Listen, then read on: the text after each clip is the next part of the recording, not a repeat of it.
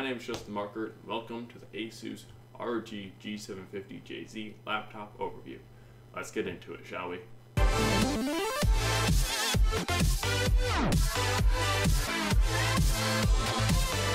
Hello. So, as I said, this is an overview, and I've had this laptop for over a year now, so I thought it'd be right. So, on the top we have a soft matte black finish that ASUS has put on multiple G series in the past, as well as an ASUS logo that's brushed plastic to look like aluminum, and a white LED light. Now it says Republics with Gamers on it, and I don't like that. I much prefer a more professional workstation instead of a gaming notebook, so I covered up with a sticker of my college mascot. You can probably see that line on it still, but that's for you to decide if you like it or not. ASUS takes a much more subtle design with the LED lights, and I appreciate that a lot because a lot of other laptops or other companies use a lot of flashy color LEDs to show that they're high performance, and ASUS lets the specs and the performance tests speak otherwise.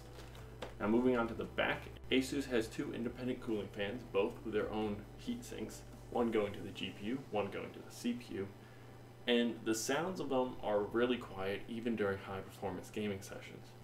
I actually had to crank the fan speeds up to 100% to hear what they actually have sound, because I've never gotten to that high. I think the highest I got them, it's about 60% while I'm rendering videos.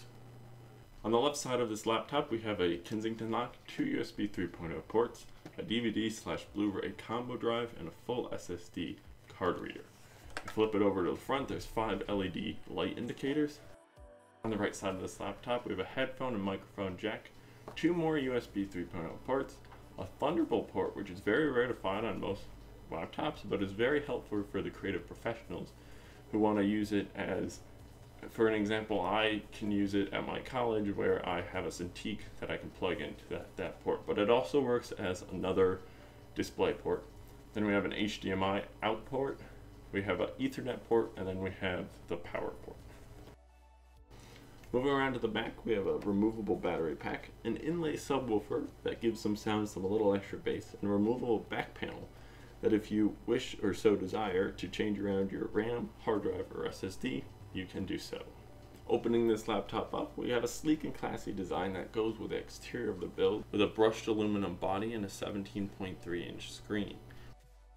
And around the bezel we have a stylized web camera, and I wish this camera could be a little more high quality for the price of the laptop, but it's not a drawback at all. And while the 1920 by 1080p resolution TN panel might be a drawback for some consumers, ASUS is not the first company to sacrifice viewing angles and resolution for 1080p native display at a mobile factor. For what it's worth, I don't find that as much of a trade-off, but I'll let you guys decide for yourself. While the chiclet style keyboard embedded in the brushed aluminum is a fantastic implementation, I love the longer than normal travel distance for the keys on top of the white LED backlight panel so you can see what you're doing at night. On top of all that, there's a function keys on the top row, and to enable that you hold down the FN key at the bottom left corner of the keyboard and press which one you want.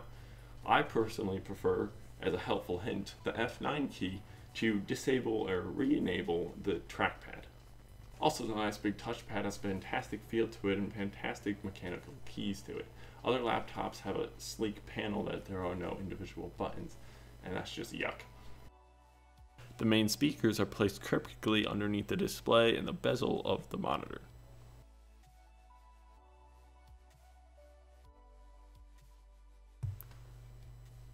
Now the Windows 8 operating system is installed on one of the dual SSDs, thus making the boot up real fast. So you can see in this video where I test the boot up, and it's about 24 seconds of when it goes from fully shut off to up and operational.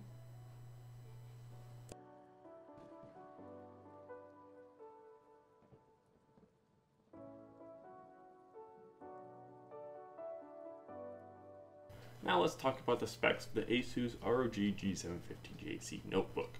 First up, we have an Intel Core i7-4700HQ processor, quad-core, 8-threaded beast of a processor. It runs at 24 GHz but can be boosted up to 30.4 GHz if using Turbo Boost. This is partnered with 24 GB of DDR3 RAM, which ensures you to have extra RAM and CPU power even though you're doing something else.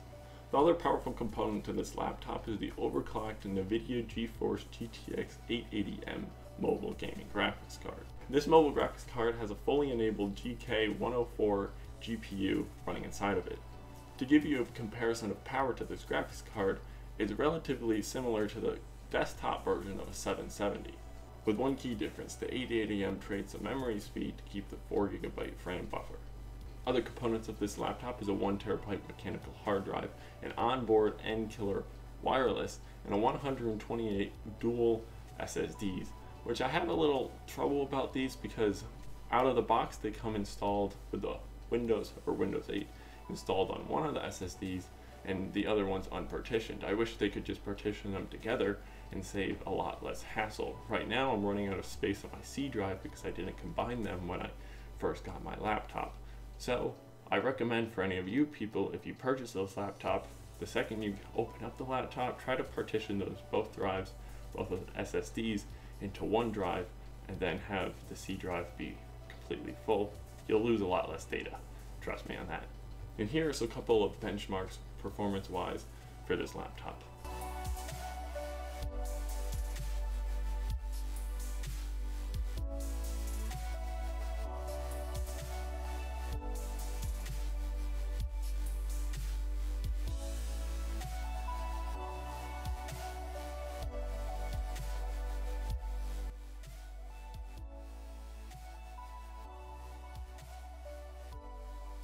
On top of those benchmarks, I'll show you some video footage of me playing some video games with the frame rate captured in the top left corner of the screen, and I also will show you some of my video settings in the game.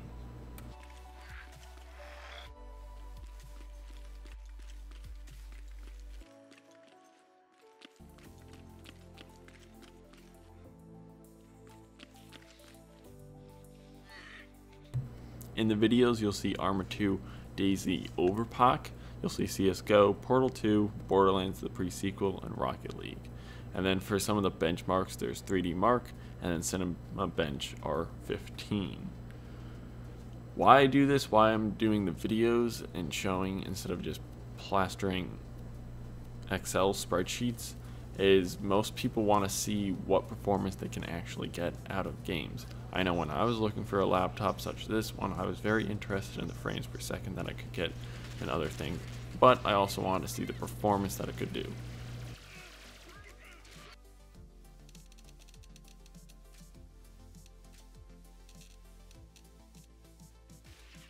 I want to go over one thing while these videos play in the background. I forgot to put it in while I was recording my video, so this is a perfect time. Battery life is very important because when you're going on a mobile platform, you can get on this laptop about 6 hours to 5 hours of battery life if you're just working on like a Excel sheet, Word document, you name it. Light, very light work. But if you're using the GeForce graphics card, if you're cranking out, like trying to edit together videos, you're probably going to get about 3-ish hours around that area. So that is definitely a key factor you have to put in. I didn't realize that battery life was that limited even while you're working on a Word document, because I can be in a college class, I can be at my college library and realize, oh, my battery's about to die, I need to go plug it in. That's a little hassle just to bring like the power cord and everything. But again, that is not to deter you from buying it, but just to let you know, heavy workload, about 3 to 4 hours, maybe even a little less depending on what you're doing, and then light workload, probably 5 to 6 hours of battery life. So it really comes down to who this project is for. It does put a perfect medium between a sleek, classic mobile platform to a quite large, high-performance desktop. But with a 10-pound weight to it, it doesn't become that portable. I much prefer to have a light, sleek laptop to slide into my backpack instead of trying to cram this puppy into mine. So what I would offer, if you're a college student looking to buy this laptop, if you really need the laptop, go for it, but I would also get like maybe a few $100, just another notebook to take class, like notes in class and bring into class if you so desire. You don't have to. I don't have it. I like it, but it's up to you to decide.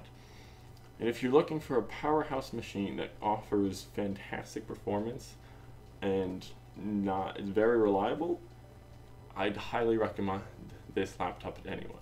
And I bought it not for the gaming mechanic. Yes, I do play video games with some of my friends, and I crank the settings up to almost high, but that's not the main reason I bought it. The main reason I bought it was to become more professional, to do 3D modeling, to do 3D rendering, video editing, all that such in the digital media field. So I highly recommend this laptop to anyone looking for a workstation on top of a gaming platform. As I did say, this laptop has a very sleek and classy design. I looked very high when I was looking through all the workstations known to man to purchase a laptop. I really loved this build and how sleek in design it is, even though it has such beefy power performance to it. So, as always, thanks for watching the video. If you liked the video, like it, dislike it if you disliked it, and comment, tell me what your thoughts were. And as always, thanks for watching. Peace.